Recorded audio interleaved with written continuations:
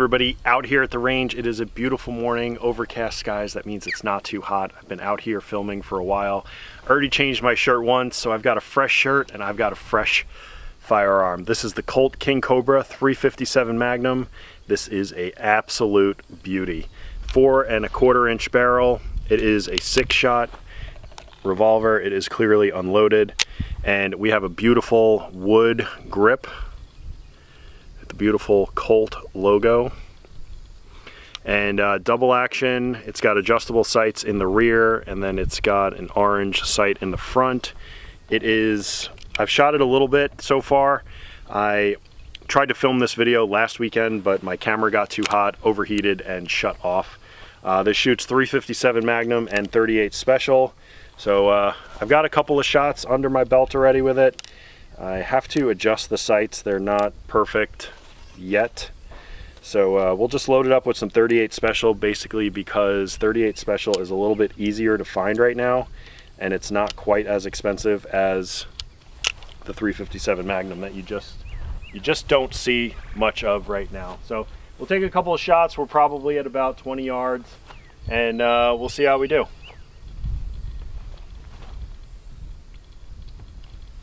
Before I shoot, I must say, I will admit, when I got this, I immediately watched Dirty Harry.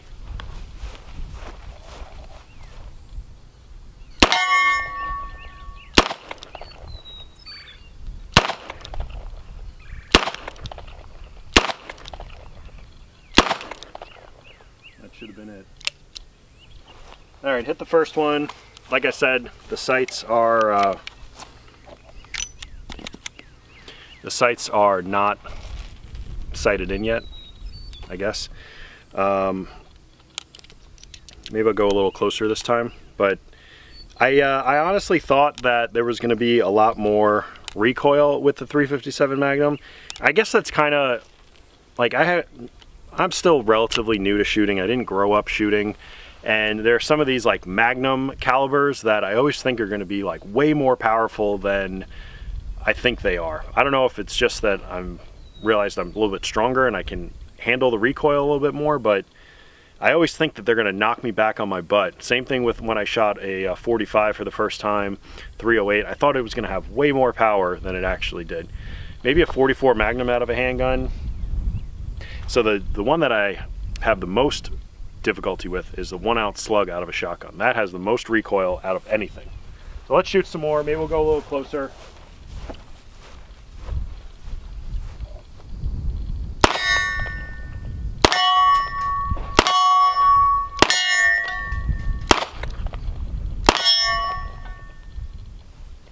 That was a little bit better.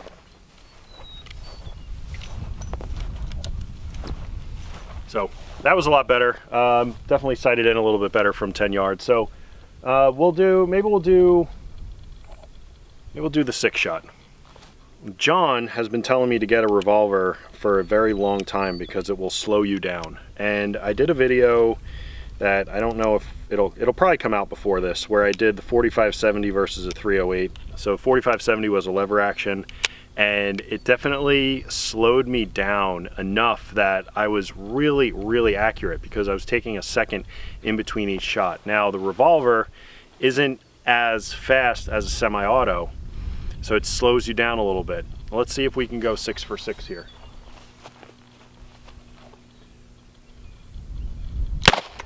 Nope.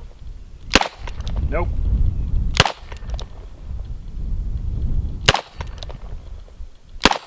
I don't even know where they're going. All right, that was not very good. I'm gonna adjust the sights a little bit more and try again, but get a load of, see, it's definitely sees a little powder there. Maybe we'll load up some 357 Magnum. I have a little bit of that with me. Got some more 357 Mag loaded up. We're gonna give this one more try at the 6. I'm gonna go a little slower, and we're gonna do just the 5 yards from the dope drill. See how fast we can shoot this thing.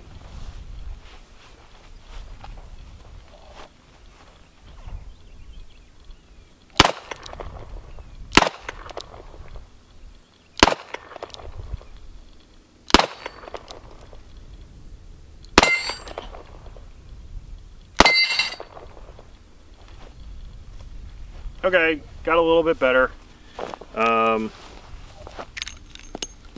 Just need to get used to it, I guess. So I hit 2 out of 6 once I really slowed down, and they were right in the middle. So we're getting better. Let's put a target up. We'll do the dope drill from 5 yards and see how fast it is, and then we can just compare it to a semi-auto 9mm. The battery on the camera is dying.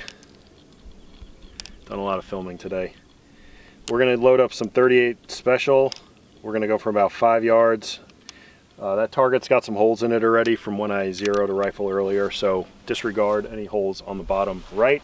But we're at about 5 yards.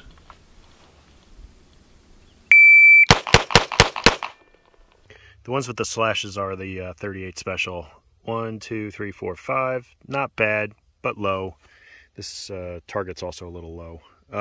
Not too bad though. 0.6 on the first shot, 2.4, 2.1, 2.4, 2.7 for 1.56 for 5 shots. So let's actually grab a 9mm and see how it compares.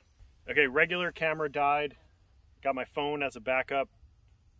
We're gonna shoot 5 shots. We're gonna see how it compares time-wise. So this is a 9mm.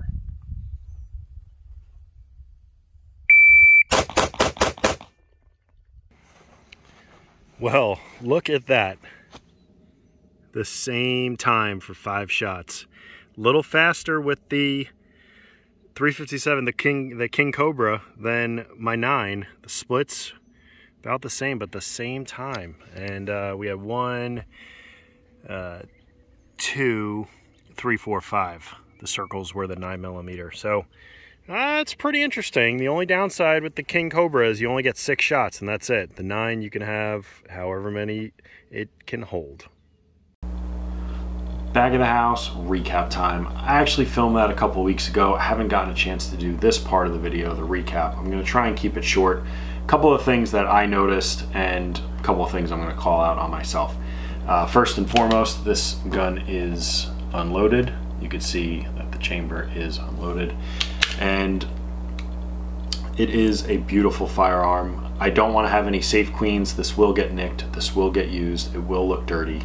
And that's just the way I roll. I'm not a collector. I want to shoot all my stuff. I want to use all my stuff.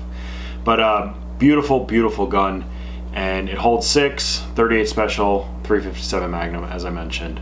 And I was doing poorly with the shooting from far.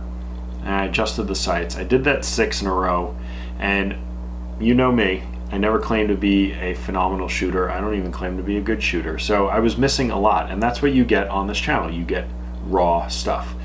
And I was noticing when I was editing that I was hitting the crossbar on that 6. So like the bullets would hit the crossbar and go straight down. They weren't hitting the berm behind it. They were going straight down. So I was just low. And that showed up also in the dope drill when I did those 5 shots. 1, 2, 3, 4, 5, they were all pretty low. So I don't know if just the sights are still off and I need to adjust them up, or I'm just low with this. And I might be low with this because it's a little bit different than a semi-auto handgun that I'm used to. So if you look at this, you can see that your fingers come up after the trigger guard and then come down.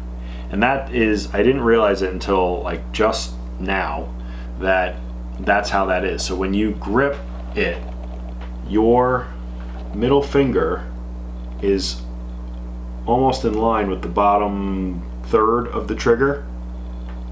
You can see that it's like almost halfway up the trigger. Now, this is my SIG X5, clearly unloaded again, but you can see how my middle finger is below. So I don't know if that was causing me to tilt down when I was shooting. It could be. It could just been my terrible shooting. But what was really interesting was I thought it was going to really slow me down, and when I did that dope drill, it was the same time. So it's something that I'm gonna have to work on. I thought that this was really gonna like slow me down, like those lever actions, but I really like it. I just need to shoot it more. I'm gonna have to shoot it with a bunch of 38 special because you can't find 357 Magnum, and when you do, It's really expensive. So that's going to do it for this review. I really like this Colt King Cobra. You should get one if you can. That's going to do it for this one. Like and subscribe. Leave a comment in the comment section below. We'll see you in the next video.